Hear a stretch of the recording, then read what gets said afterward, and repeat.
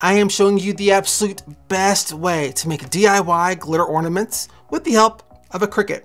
So let's get crafty. Hey, I'm Michael. This is Mr. Crafty Pants, and to get things started, let's go over the things that you'll need to make this happen. For starters, glitter. I'm using like the best glitter on the market, in my opinion. This is the STARCRAFT glitter in key lime, as well as island vibes. We're gonna mix these two together because if you haven't guessed it as of yet from the thumbnail, we are making a Grinch glitter ornament. So we're gonna mix those two together. We'll also need, obviously, an ornament. You will want a clear ornament like this little guy right here. You'll also want a glue or an adhesive or something that will act as an adhesive to make that glitter stick to the inside without yellowing or anything like that. In my opinion, and I've tried so many things on the market over the years, in my opinion, this stuff is the best I've ever tried. This is the Maker's Magic from Scorch Marker. I can't say enough about this stuff right now because it really is magic. You can use it for so many different things. More on that later, but we will also need a file to make an SVG for our ornament. So let's hop over here real quick to Google. Let me go in here, we'll just search for Grinch face. Click on images and then let's see here.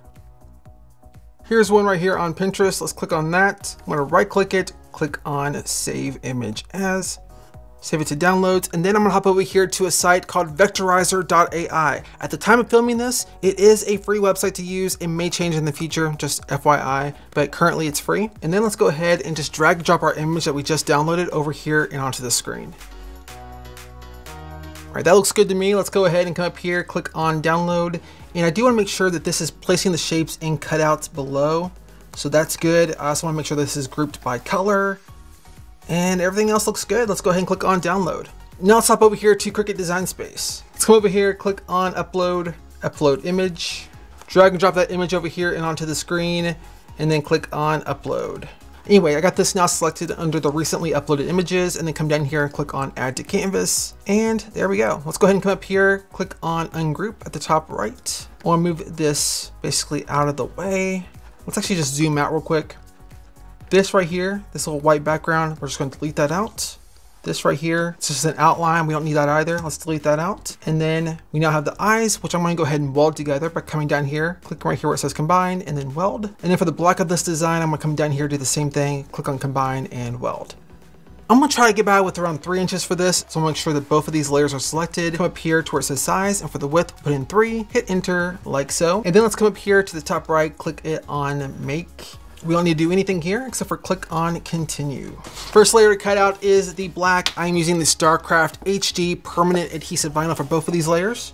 Honestly, the best permanent vinyl on the market and probably one of the most affordable as well. It's so good. All right, let's go ahead and take this and we'll load it in the machine after we select the type of cut setting we'll need. And for this, I like to use the premium vinyl permanent glossy, although this is a matte vinyl. By the way, everything that I'm using will be listed and linked down below with some discount codes if applicable. So while that's over there cutting and doing its thing, I do want to take a quick second to thank the sponsor of this video, flexispot, because they recently helped me surprise Heather over at 143 Vinyl with a brand new desk / miniature office refresh. Now I'm sure a lot of y'all already know Heather over at 143, but what you may or may not know is that she is honestly one of my closest friends. I love her to freaking pieces. She is one of the most hardworking, most genuine, most loving people that I know, period. And if you need any proof of that, she puts up with me. So I mean, basically at this point, she's achieved sainthood.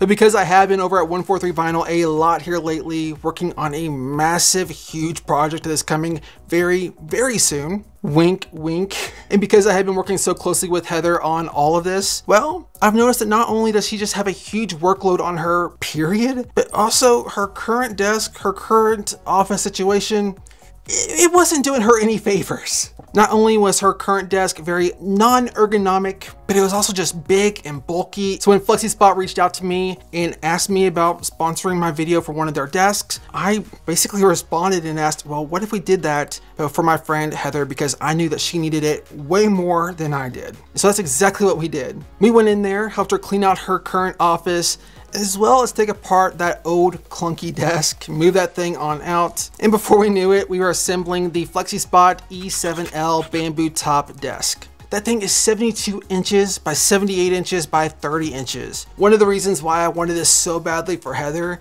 is because not only is this way more ergonomic in my opinion, also way more comfortable, but she can go from sitting to standing whenever she feels the need to in just a few seconds flat with that advanced keypad. It is all electronic. She doesn't have to crank a lever or anything like that. It is all at a touch of a keypad, which is just so freaking cool. Now, not only do I think this is a game changer for her in terms of comfort and just ease of use, but also this thing brightened up her office so freaking much, made it look like a brand new office in my opinion. And honestly, I'm personally obsessed with it. Now, as far as what Heather thinks about all this, I have a good feeling that she's pretty much obsessed with this thing as well. So again, a huge thank you to flexispot for sponsoring today's video. I'm gonna go ahead and take my ornament. Let's go ahead and unplug that real quick by just pulling the stem out. I'm gonna stick it in this little gladeware container like so. Pull out a little funnel, and then just pour a little bit of this Maker's Magic into it. Let me go ahead and unload this. Flip the mat over, peel the mat away from the vinyl so you don't actually hurt the vinyl. Take our next layer, put it down here, and let's get that started cutting too. All right, so let's go ahead and take this. We'll just rotate it around, swirl all around. All right, so it really is covering, but we will need more of that Maker's Magic, I can already tell. And it's okay if you put too much because we'll conserve it. We'll actually drain out what we don't use.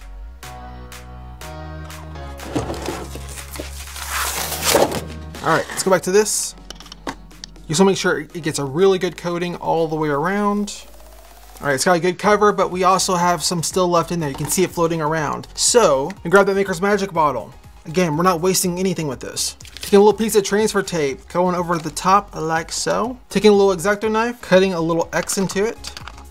Again, giving this like a nice little good swirl for good luck. And then we're gonna take this, plug it down into this little X that we just cut out so that it can drain back into the Maker's Magic bottle. We're not wasting anything, but we're also not getting any Maker's Magic residue onto the outside of the ornament as well. All right, PINPEN weeding tool for the win when it comes to weeding. This little guy right here, love this thing. Fact, this weeded out small details like butter is honestly the reason why everybody needs to be using the STARCRAFT. It's so freaking good. Like seriously, easy peasy lemon squeezy, so good. All right, now let's mix up some glitter. I could probably get by with the key lime by itself, but you know, I'm extra, what can I say? You just pour some of that in there, mix in some of this island vibe as well. Just wanna get this a nice little swirl in here. Mix it all up real nice, you know, like I like to do. And I don't know about y'all, but that's Grinch green, like that's so good. All right, this stuff is all drained, it's good to go. That literally took no time. All right, so here we have this. I'm gonna stick it down this little gladeware again. Stick a little funnel, stick it in here. New funnel, not the same one we used with the Maker's Magic because that could be a mess. So here's the glitter. Let's pour it in. All right, let me pull out some rubber gloves. Now we're getting all up close and personal. All right, I'm gonna take my gloved hand, plug that hole. We're gonna shake it like a Polaroid picture, y'all. Seriously, just all around. That's so good. It's so freaking good. All right, got good, nice, full coverage. All right, so I'm gonna take the excess glitter, dump it out here in this little container. It's good. I'm gonna go ahead and set it back here in this little container. I'm gonna cut off some more transfer tape.